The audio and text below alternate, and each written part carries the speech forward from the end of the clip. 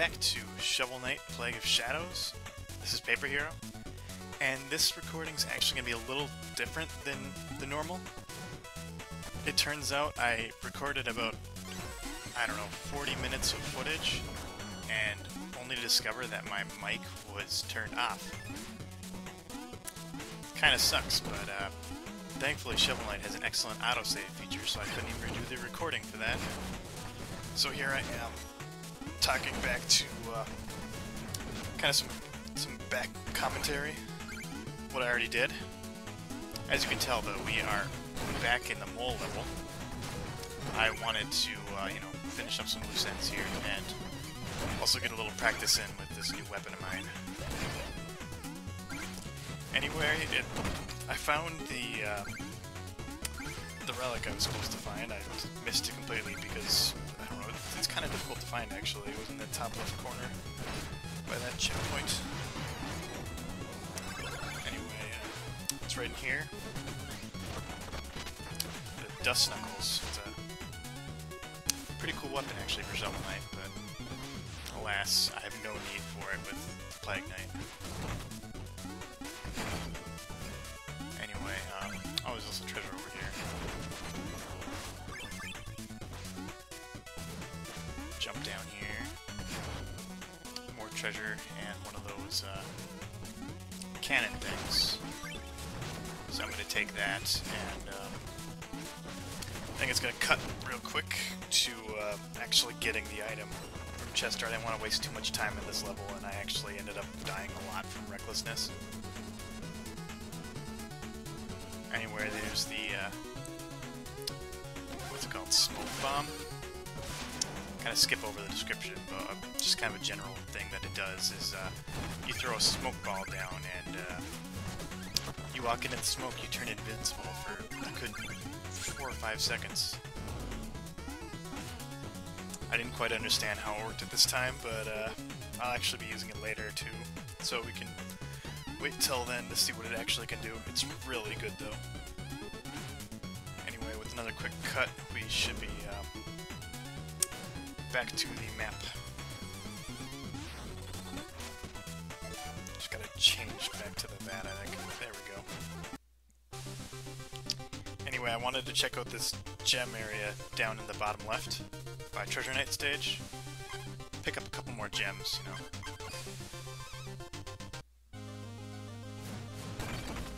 It's a water level, which, it's kind of funny how in most of the platforms you think water level, you think, oh no, I'm in trouble, but when it comes to, Shovel Knight in general, and just Plague Knight is, water levels are quite enjoyable because you have all the mobility that you ever need. And the enemies aren't really that scary either. It's really nice.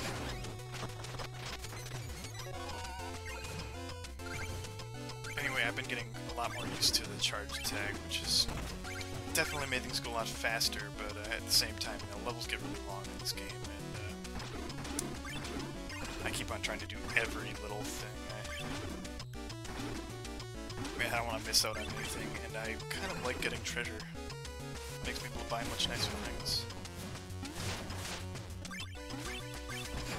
Sadly, I won't be using much as far as variety weapons go. I think I stick to this for probably the entire episode. No surprises with that. Tons of treasure, though. And now we can get to the level we have all been waiting for. At least I have, certainly. I don't know if you guys actually have or not, but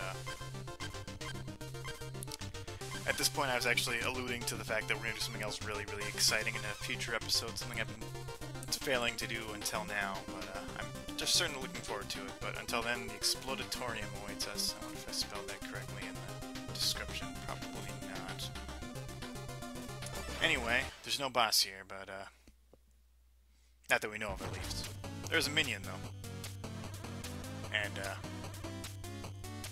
he's quite distressed.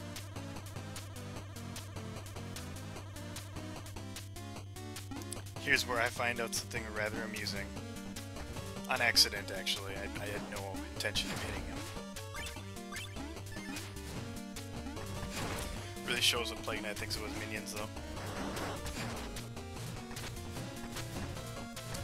I've mentioned it in several videos actually, but this is actually my least favorite stage. I just can't stand it. With Plague Knight though, it actually made it a lot easier, so look forward to a smoother run. I'm not sure if I actually die this run or not, I don't remember, but I'm gonna assume yes, just because of how I've been playing recently. There's a secret up here, more treasure, maybe music? No, not just that giant gem, okay. But having the ability to jump is just so useful for this, but at the same time it makes these birds really annoying, because I get hit by the first bird, the second bird, and not that one, actually. Amazing. These rats are also a rather annoying thing. You hit them and they just blow up.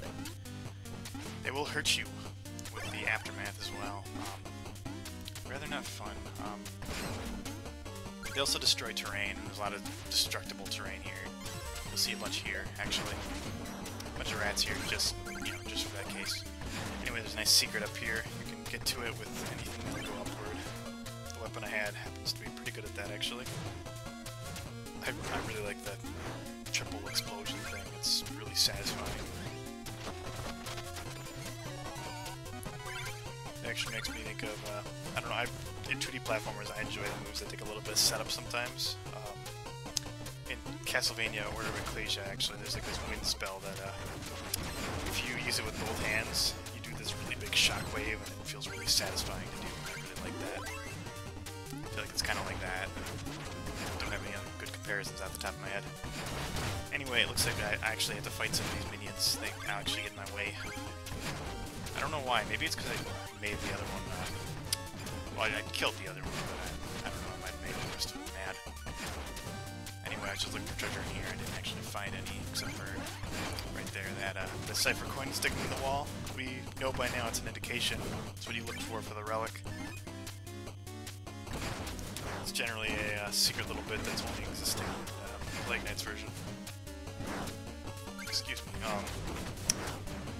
So that treasure over there, I gotta get to there, but probably gotta go all the way around. I'm just trying to imagine doing this part with Shovel Knight. It wouldn't really be possible without the propeller dagger. All the same, though, it does make for an enjoyable challenge. See some really cool platforming here, but at the end of it, I kind of mess up a lot. Just rush through it. I got the health. Accidentally almost fall down there, though, trying to get up. That's where we meet these shovel knight things. I don't know. Plague Knight's experiments, I'm assuming. They're quite annoying, and they love to jump. They throw stuff at them. Here's some graceful platforming, followed by the cheat mode. I don't know, the VAT just makes everything so much easier. I like it and I hate it. Kind of like I liked and hated the propeller dagger. At least the Dust Knuckles have a really, really cool platforming mechanic that doesn't work everywhere. The VAT, whatever, the propeller dagger just kind of work everywhere. I don't know, they make things that should be difficult a lot easier. Anyway, here's the alchemy coin. That is the... I don't know, it's not the most useful weapon for Shovel Knight. I think it's kind of a joke, personally. I almost think like the entire reason in it, or that it exists in this game, is for a challenge mode. You have to, not challenge mode, but like a little feat, excuse me. They're gonna cheat. You gotta bounce it off of an enemy like 5 times, which can be a little difficult if you don't have strategy down for it. I'm sure there's walkthroughs online and such for all the feats. Gotta be really careful here though, because I can't use my double jump. Or my giant jump, charge attack. Of course, what awaits me here is another secret, which will inevitably lead to Chester Mimic of this Green Knight. At this point, I think I was screaming. I was talking about how I'd pay this guy some of the treasure I found here, just so he'd get out of my way, and just then he happened to take a dive down there, and I was quite pleased. I was very pleased. Anyway, here's Chester. What's his line again? It's, I'll see when I see it. Poured in a beaker or stuffed in a bag. Chester's always got the swag.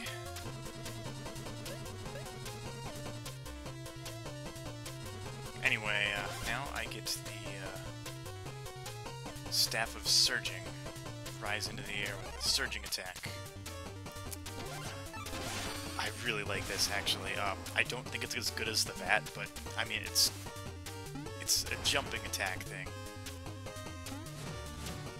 I get super excited about it, actually. I start talking about it for a while, trying to use it, and horribly failing, actually, and then at the end of the video I end up getting a move that makes it kind of obsolete, so a little sad there, but it's kind of cool because the VAT takes 2 whole magic bar things, whereas this takes, like, I don't know, 4/5 of one.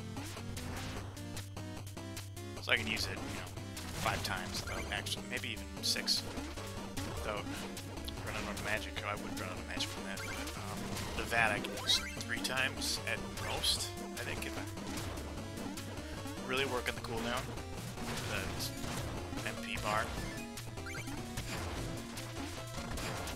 Got a good amount of treasure right now, too, actually. I think I do spend a lot at the end of this video. Oh, not this part, yeah. I have a history of this part, especially with Shovel Knight. It's, I don't know, there's just lots of parts where you can get knocked in a death pit. I find, especially with Plague Knight, you know, I generally have plenty of health, so I'm not worried about that, especially with all the items and such that I have. I even have a relic that gives me lifesteal thing. I can siphon health out of an enemy. I didn't test if it works on a boss, but I'm sure it works great. Here's where I try and actually use it to get a little bit of health, but it doesn't end up working. Well, it gets me a little bit, but then I do something stupid, I think. Any second now. Yep. I think that actually did a whole circle. Usually it attacks do like half one.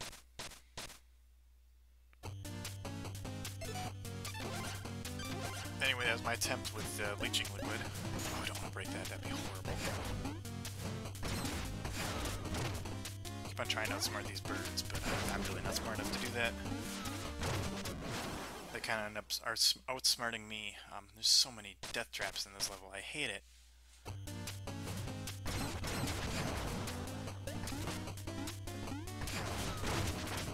Now that I think about it, actually, in a lot of games I tend to really only die to the one-hit kill stuff. I've gotten pretty good at dealing with being one of health given.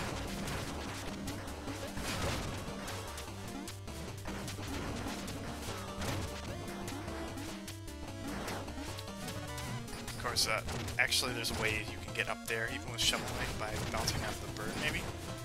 Which just gets you over those, the fire traps, which aren't honestly all that dangerous. I died from it last time, but that was mostly the bird's fault.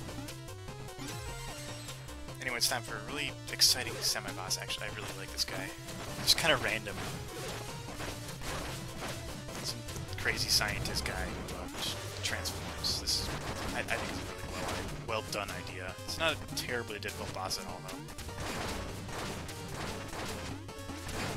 It does kind of speed up as you get hurt, but you know, Plague Knight does just dishes out a little too much. Excuse me. Another really fast checkpoint, and I almost made it there. I almost made it safe, but I didn't have to worry too much. There was an apple there. And here's where things get really bad, I think. Yep. I've done that many times in the past. Not really surprised to happen now. Oh well. No harm really. All the treasures still alive. Now, I think Plague Knight could actually go under this platform with that. Or maybe just that new weapon the Staff of Surging. But I take the hit from the Green Knight because I don't really care that much.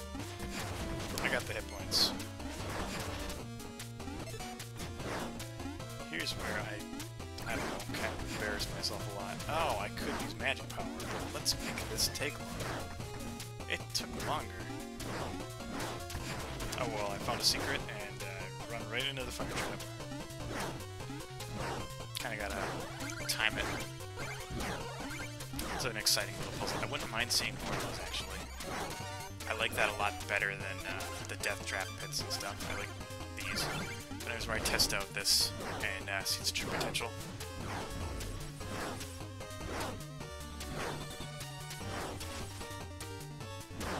So it's kind of cheap, actually, because I can place the smoke thing, I can walk out of it and then move invincible again. And then if I walk back into the smoke, I get a little bit more invincibility. Highly broken, in my opinion. I mean, Shovel Knight could just do it on the fly, but still, it lasts forever with Plague Knight. And you get your magic power by the time it's over.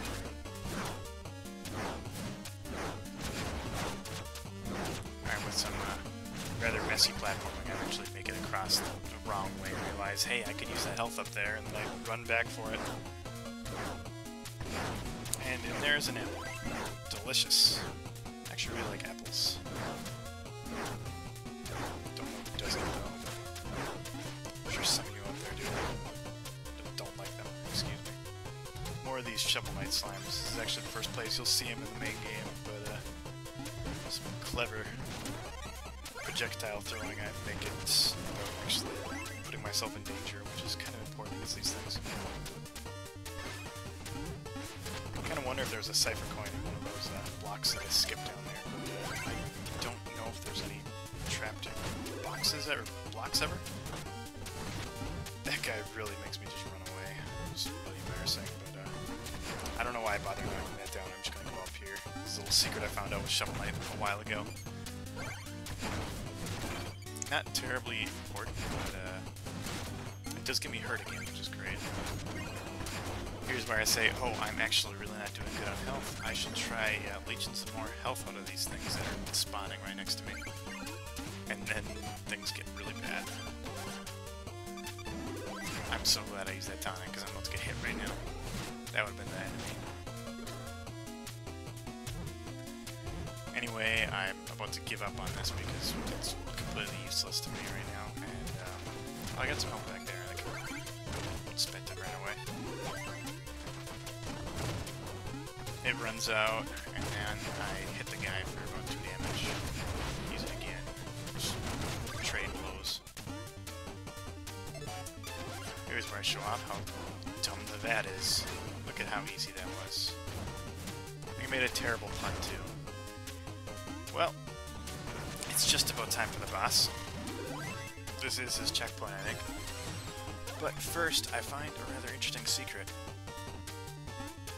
Now, this wasn't in the previous game, I don't think. But, I mean, I think I would have noticed it. Get out of my room. Kind of alludes back to the first video I made. I think that might have been the second.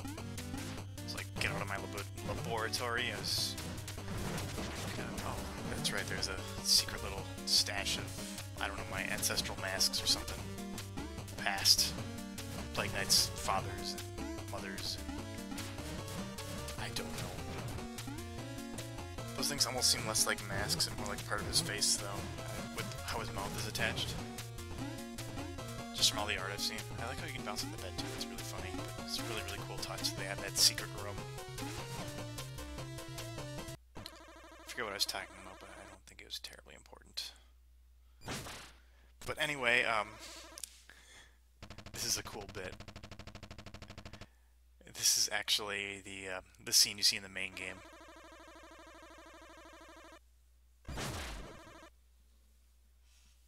Just the only difference is I'm Shovel Knight sized.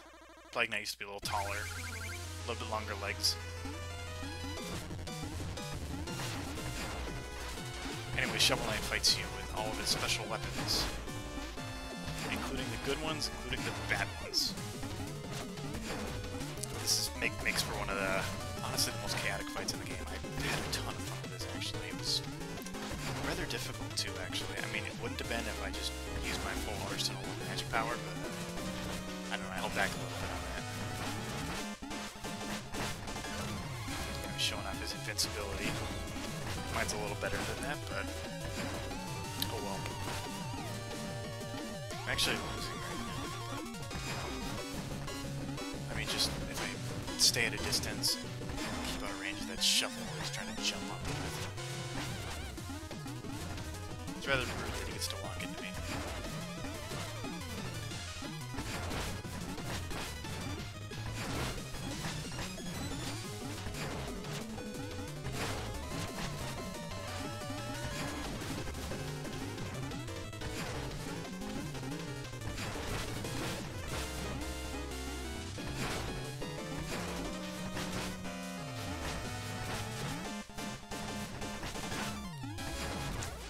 Actually start hitting him pretty well. I think I picked pretty well actually with his weapon. I wouldn't call it the best thing ever against him, but it certainly made it pretty nice. I try and pick up those items, but I can't. Now here's where they really play with the whole narrative, where Shovel Knight actually is the main character. Because he's got to win, right? He's the main character. Now you're wondering, okay, where's Plague Knight? I'm the guy I'm playing. Nope, we're gonna follow Shovel Knight for a bit. He actually has something we need.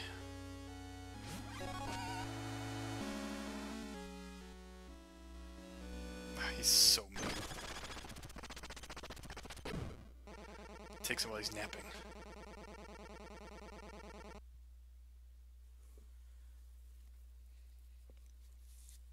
And then we enter our secret base again.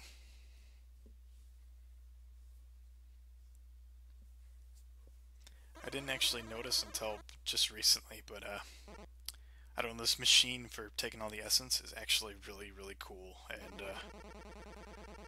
I don't know if you haven't really paid attention to it, like I wasn't. I'd really pay attention because there's all these moving parts in kind of every part of the area, every part of the screen.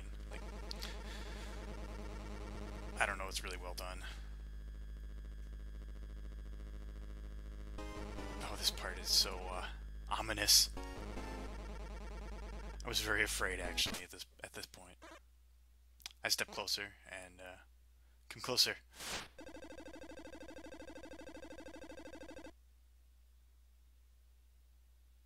I think I got the wrong vibe for this because it was supposed to be some sort of awkward scene. I thought it was horrible. I thought it was horror-esque. Excuse me. And then Percy comes in and ruins the moment. And is actually a terrible person. Doing science. He's not too bright.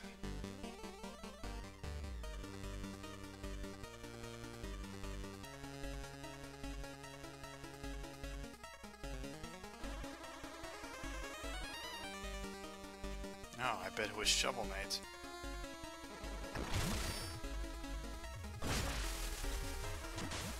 Just look at that machine though. It's doing crazy stuff in the background. You're not supposed to be looking at the text right now. You gotta look at that crazy machine.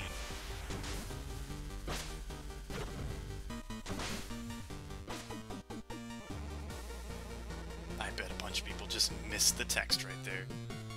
I'm such a kind person. Anyway, I get a little bit extra health because I beat another section. I beat all 3 bosses for the area, and I get to progress after this, but until then, I have just enough coins for an upgrade.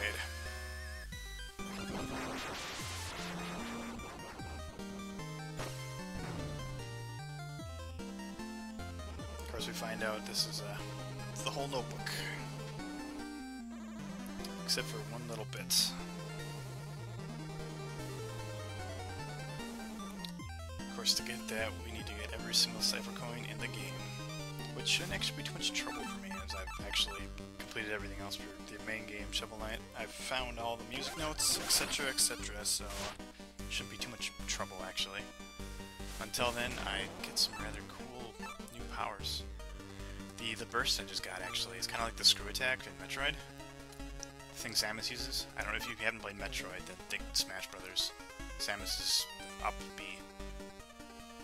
I think I buy a bunch of other stuff. Maybe a new case and 2 new fuses. Take your time. Oh wow, I'm slow.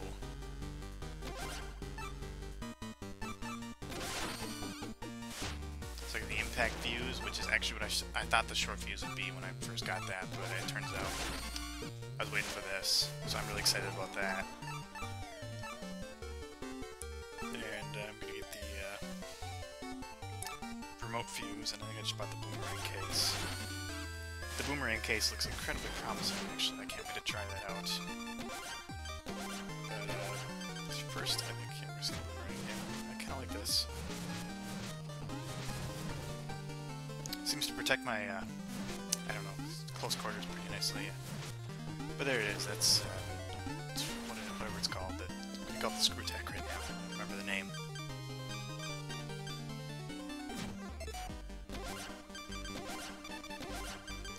So first off, the remote fuse. Kind of like that. Maybe not my all-time favorite. We love uses. And then the impact fuse, just right away blows up. That's great. Anyway, we are getting right to the end, so we got a lot done actually. Really long video, but hopefully it was worth it. Anyway, next time we got some exciting stuff, so see you then.